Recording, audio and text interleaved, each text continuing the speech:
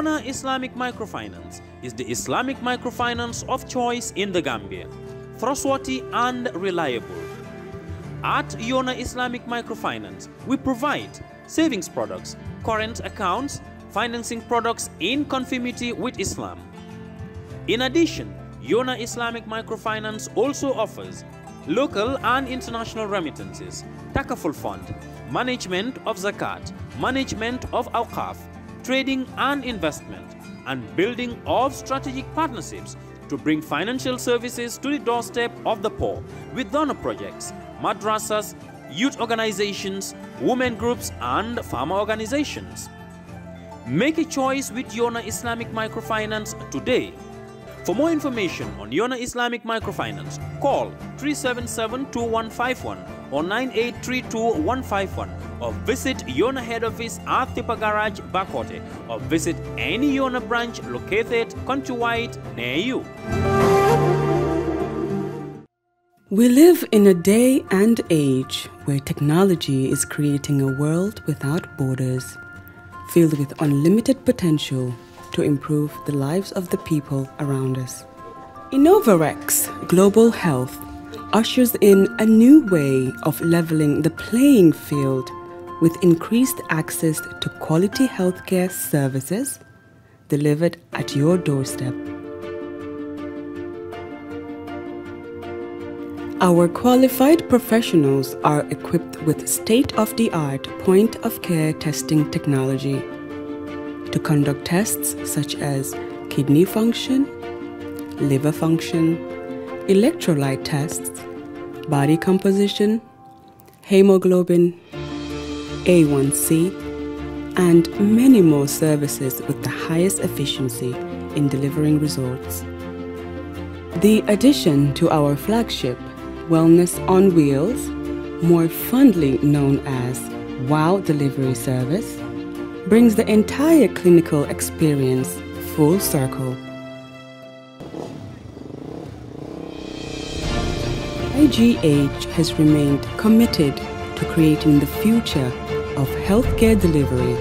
Gone are the days of sending loved ones outside the country for basic medical services. Innovarex Global Health offers a new peace of mind and takes pride in delivering the quality of care we all deserve.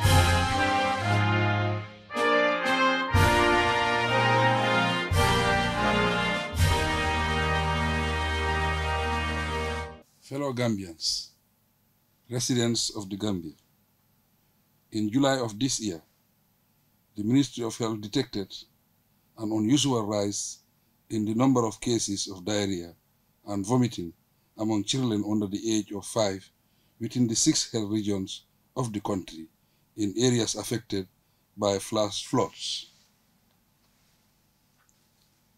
Many of the children affected later developed acute kidney injuries, resulting in the untimely deaths of 66 children within the last 3 months, even though they had the best medical attention and care available. Various laboratory tests conducted on the samples from the victims show that bacteria are the likely cause of their deaths. Doctors noticed a trend among the patients, which indicate that some of them had taken similar drugs. This suggests a link between the acute kidney injuries and the drugs as detected in some other countries.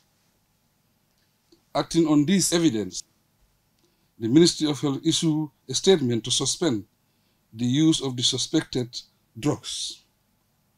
After receiving the first test results, the Ministry also ordered an immediate recall of the drugs from all pharmacies and households.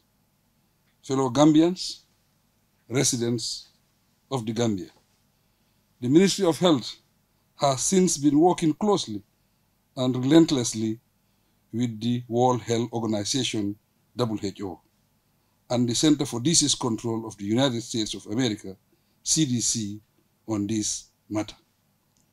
Investigations are in progress, and we hope that they will get to the bottom of the outbreak soon. With the support of the WHO, the ministry sent the drug samples to laboratories in Senegal, Ghana, France, and Switzerland for further investigation. The results received on Thursday, 6 October 2022, confirmed contamination of 4 of the samples. I commend the Ministry of Health for their diligence, particularly for the early detection of the outbreak and their sustained investigative efforts and control strategies.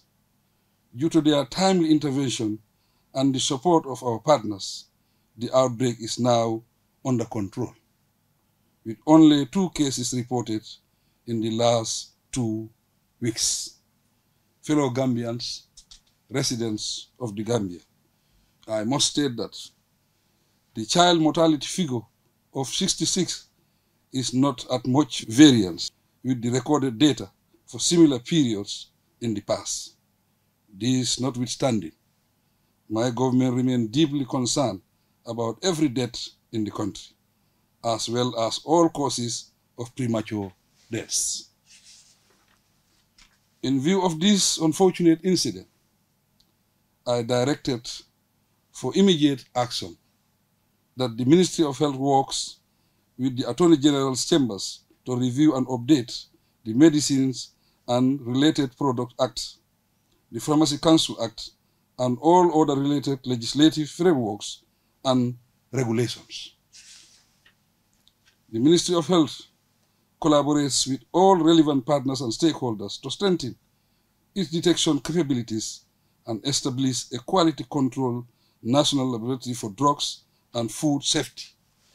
And in collaboration with relevant partners and stakeholders, the Ministry of Health investigates the source of the contaminated drugs, the circumstances and procedures for importation of medicines into the country, and establish safeguards to eliminate the importation of substandard drugs. Already, the World Bank is supporting the government, and steps have been initiated to establishing a quality control laboratory at the Medicine Control Agency.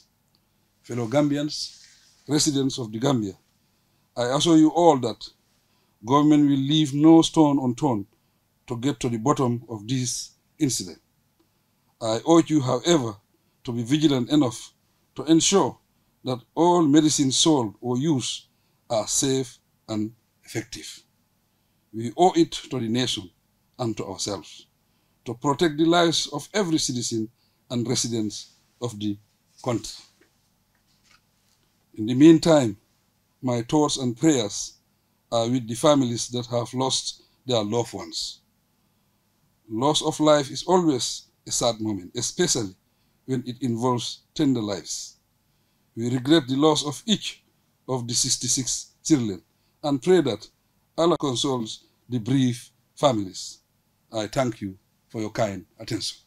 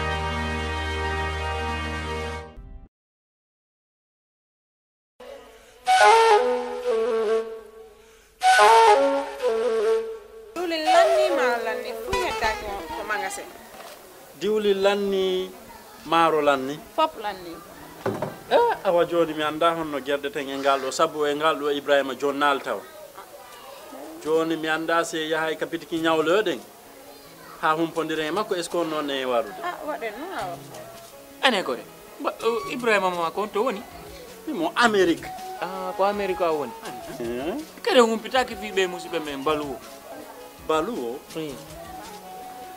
ɓe andanɗa kala ko wawɗa wonde e aduna o si a rewi e juuɗe maɓɓe a jonnay ɗo dépassement o Gambia hara no weeɓi a yahata kadi taw ko mbuɗi ɗi no ƴawi walla no jippi ɓe haalantama ko kala ko falɗa ko sengo ñamete ili nebba maaro basalle pomme de terre kala ko rewi ɗon a hendoto hara no weeɓi kadi wona ɗum ɗon tum ɓe jonnira e mobile phone siko ɗum kadi laptop kala ko wayrode ɗi ɓe hay kasbawa ɓe wawma jonnude kadi sa fala humpitade ko weeɓi ƴettu Google account ma on joni data ton waɗa download app maɓɓe on ayyay kala ko humpima e maɓɓe ton ɓe weeɓi yama ka wonɗa wo e aduna on kala ko wawɗa a jonnanayi wonɗo ka leydi men Gambia ɗo dépense hara no weeɓi hama si ɗum non fof no neeɓi immoɗen joni mi ɗowtama ka place maɓɓe jan waɗen joni iya heɓa ko falata waɗen kisam. For the first time in the history of the Gambia, Gambia Printing Publishing Corporation proudly introduces the Biliomatic exercise book printing machine. The machine has the capacity to print more than 20,000 books per hour. Yes, 20,000 books per hour. It also prints magazines, newspapers, calendars, flyers, normal books and all kinds of printed documents plus items at affordable prices. With the Biliomatic printing machine, GPPC can now render high quality and non-size restricted printing service supply across the sub-region. Rush now and partner with GPPC for all your public and private printing service needs. Print with us today and you'd be offered highly professional, reliable and efficient service delivery by our team of experts. The Gambia Printing and Publishing Corporation is here to meet all demands and is reliable at all times. For more info, contact us on 437-4493 or 437-4402. GPPC is Gambian and it's yours.